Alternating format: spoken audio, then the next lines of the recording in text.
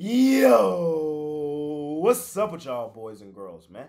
Hey, it's Jay Briggs here continuing to cook up this NBA action, man. Y'all know we do here on the Jam Session. We cook up every single game, every single day, man. Yesterday, we cashed our NBA Player of the Day. Shout out to the Miami Heat, man. Hashtag Heat Culture. Do you trust a losing basketball team, the Chicago Bulls, a team that had a losing record all season, lost more games on the road than they've won all season, to win a very important game down in Miami? No, sir, I did not. Shout out to Miami Heat, man. No Rozier, no Jimmy. Didn't matter. Shout out Tyler Hero and company, man. Them boys got it done. We did drop the other one, though. Sacramento. Trash. That's all I got to say. Trash. That little carousel is hilarious. The Kings can't beat the Pelicans. The Pelicans can't beat the Lakers, but the Lakers can't beat the Kings. It's hilarious. But anyways, adios, amigos, to the Chicago Bulls, your Chicago Bulls, and to the Sacramento Kings. We will no longer be lighting the beam this year. Adios to them two teams, man. Money making Saturday. NBA playoff time, baby. No longer in the play-in tournament. The actual playoffs are here, and y'all know the drill, man. We finna cook it up and try to smash it per usual. I appreciate each and every one of you boys and girls that continue to tune in and watch this video. If you appreciate the content that I do, all I ask is that you smash that like button for me. You subscribe to the channel if you haven't already. And as I always say, man, if you're rocking with me, rock with me. I'm active on Twitter all day long. There's a link for that in the description below. And, of course, I have premium plays over at the site, including my NBA Player of the Day. Man, again, we hit it yesterday. Looking to go back-to-back on it today, man. You guys can scoop it up. I really do love today's NBA playoffs play of the day, man. Money making Saturday.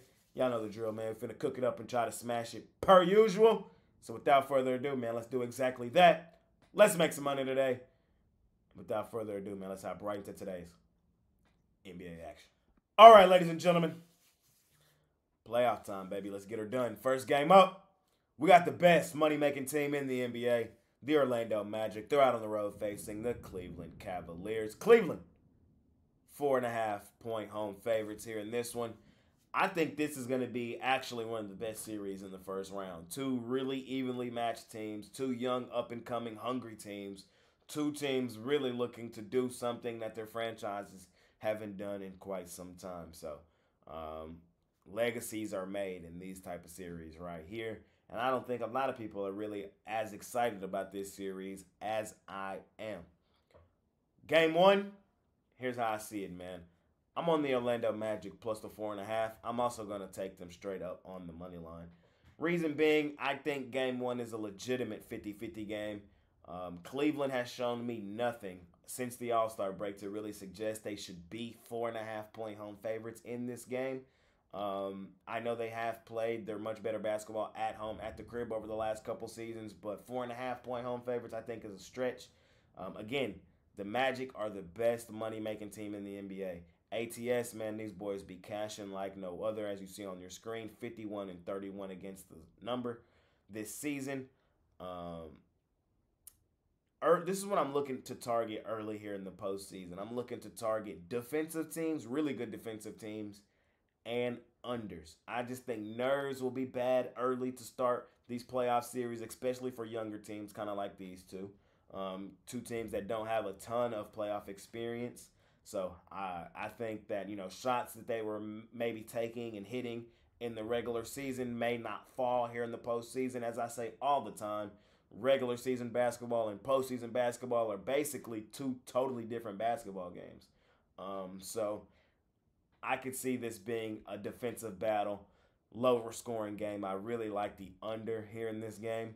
But I also like the Magic. If it's that style game, I think it favors the Magic. One of the better defensive teams in the league. I think the Magic have a legitimate shot to win this game outright. So getting over plus 150, sign me up there. Here's the other thing.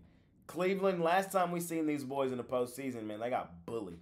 The New York Knicks bullied these boys around last season. I don't know if many of you remember that, but I sure do. Julius Randle had his way. There were some terrible quotes coming out of that series after the fact as well. Jared Allen, the lights were just too bright. Well, my boy, if them lights were bright then, I have no reason to doubt that they won't be bright here as well. The postseason is the postseason. The Magic are a really, really, really, really good defensive team. I think that causes Cleveland some trouble, some issues. If the Magic come out here and put Jonathan Isaac out there, Mr. Clamp God, on Donovan Mitchell, I think Donovan Mitchell may struggle. He may struggle mightily. We've seen him struggle in some postseasons recently. I wouldn't be surprised if, these are the last couple games we see Donovan Mitchell in a Cleveland Cavs jersey. I actually like the Magic for the series. I like the Magic here game one. I like the under here game one as well. Next game up, we got the Phoenix Suns out on the road facing the Minnesota Timberwolves, a.k.a. the House of Disappointment, man. Minnesota, 1.5 point home favorites here in this one. Hey, this is a really good series as well. I'm excited for this one as well. Can the big three, Kevin Durant, Devin Booker, and Bradley Beal, get it done? I think they have a big task going up here. These are two teams that are totally opposite.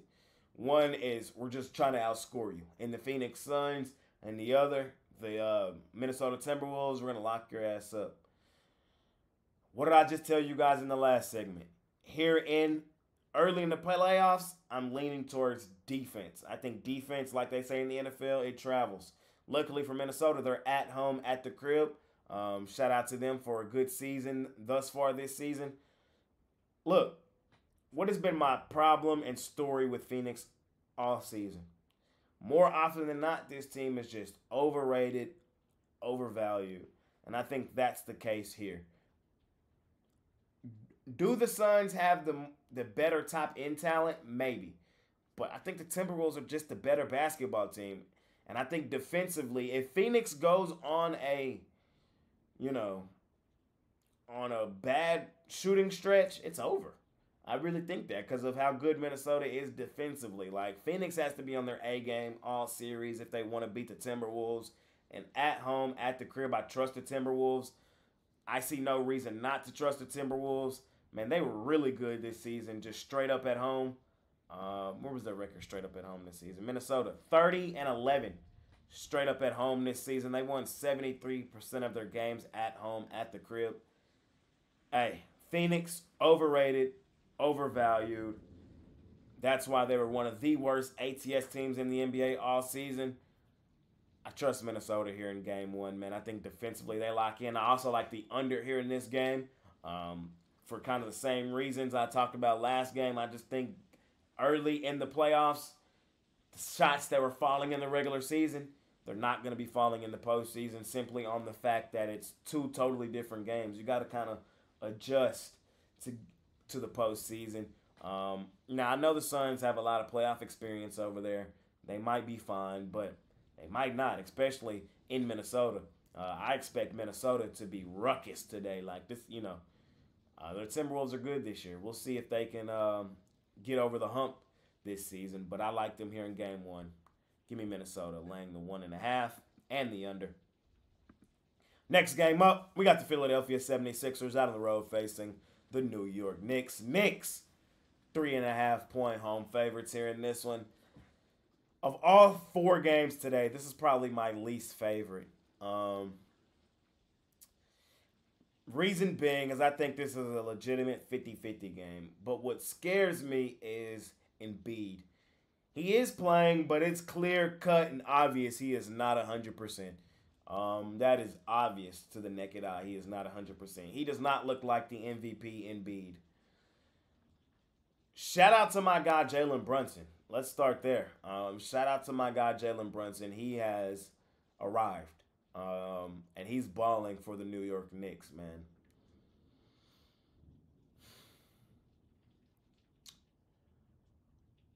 If I were to play this game, I would take the Philadelphia 76ers straight up on the money line. I think that's where the value is in this legitimate 50-50 game. Can the Knicks win this game and cover? Yes, they can. Do I expect them to do so? No, I don't. I think I think if Embiid was 100%, I think the Sixers would win this series 4-6. Right now, he looks to me to be like 60%. I ain't gonna lie. He looked like 60. So it's hard for me to just want to back that. I love Maxey. Tobias Harris is okay. I love the addition of Buddy Hield. I like that Nick Nurse is the coach this season and not, Doc Rivers. I'm gonna take Philadelphia here straight up on the money line. Again, this is probably my least favorite game. I could make an argument for New York at home at the crib. I really could, but I'm getting plus money with New York. I mean, with the Sixers in a very, very, very winnable spot. You feel me? Like, even if you're a Knicks fan, you can agree with me that the Sixers have a legitimate shot to win this game outright. So at that price, I kind of want to attack that. The Sixers, they're not really a hard team to figure out. If you think they're going to win the game, take them. If you think they're going to lose the game, fade them. It's really that simple. That's why their ATS numbers kind of look like they look. 47-35, 48-35. It's kind of why they look like they look. I know this is not the best explanation. I know it's not, and I apologize for that. But I couldn't really find no deep angles in this game. A lot of the Sixers numbers are not the same because Embiid missed a significant amount of time. His numbers recently, you don't really know how to look at them because he's injured and banged up. But they still did come back and beat the Heat the other day. The Knicks, man, they've done nothing in my lifetime, so it's hard to suggest that this team is ready and prone to do it now. That's why I'm saying, when I look at this basketball game, I think Philadelphia has a legitimate shot to win it outright, so I will attack the plus money with Philadelphia. Give me the Sixers. Total, I lean under. I'll lean under in this one as well. We saw that Heat Sixers game be low scoring, 105-104, I think was the final score in that one. I wouldn't be surprised if we're kind of in that airspace here. That's right on the total, 208.5. But all it's going to take is probably like a 2-3 minute cold stretch. And I think, again, in the first game of the playoffs, that is very likely to happen. Lean towards an under Sixers. Knicks. Last and final game of the night, man. We got the Denver Chicken Nuggets at home at the crib, laying 7.5 on the Los Angeles Lake Show. Lakers. Look, short, sweet, simple. I hate fading Denver in Denver. It's something I really don't do. The Nuggets go stupid, dummy, crazy at home at the crib. They've won 9 straight meetings over the Los Angeles Lake Show Lakers, dating back to last season. Remember, they swept the Lakers in the Western Conference Finals last year. Everybody knows I love LeBron. I'm his biggest fan. I think he is the GOAT. But he's 39, 40. He's the oldest player in the league. This is not on him. This is on Anthony Davis is who it's on. And do we trust him to show up and play Jokic tough? And the numbers suggest hell no. So it's hard for me to trust the Lakers here in this game. Simple. The $1 million question is, do you trust Anthony Davis? If you trust Anthony Davis, take the Lakers. If you don't trust Anthony Davis, lay the points with the Nuggets. I don't trust Anthony Davis. Until he shows me that he can show up against Jokic, I'm not going to do so. What was that, game 1 in the postseason last year? Anthony Davis had one of his best career playoff games he's ever had. Still got his lunch ate by Nikola Jokic. Still got his lunch ate, and they lost. So, it's on the shoulders of AD. Can he slow down Jokic? And I don't think he can. We have enough documented tape, film, numbers, everything to suggest he just can't do it. And I think that's really all this boils down to is, can Anthony Davis stop Nikola Jokic? Everybody else, we kind of know where we're going to get. LeBron's going to get his. Murray's going to get his. Michael Porter Jr. is going to hit his threes. Aaron Gordon's going to have some super crazy, freakish athletic plays. He's going to hit some crazy threes. He's going to be like, why the hell is Aaron Gordon shooting threes? And he's going to make a few. Reeves going to have his moments. D-Lo going to be D-Lo. Really cold one game. Might go for 40 another. But ultimately, all that out the window. It's going to come down to, can Anthony Davis contain Nikola Jokic? And I don't think so. Until I see it, I can't bet that it will happen. So with that being said, I don't fade Denver in Denver often, and I'm not doing it here either. I'm on the Denver Chicken Nuggets at home, at the crib, where they go stupid, dummy, crazy here in our last and final game of the night. I also lean towards the under.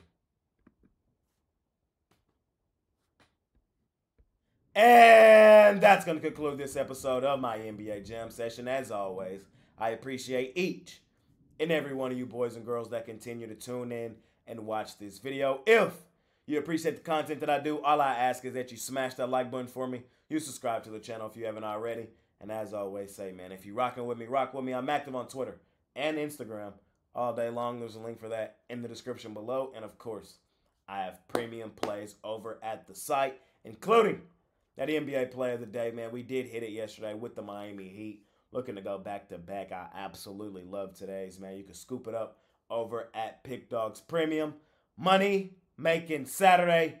The playoffs are here, baby, man. Let's continue to try to kick the crap out of the books, man. It's been your guy, Jay Briggs. See y'all tomorrow. I'm out of here.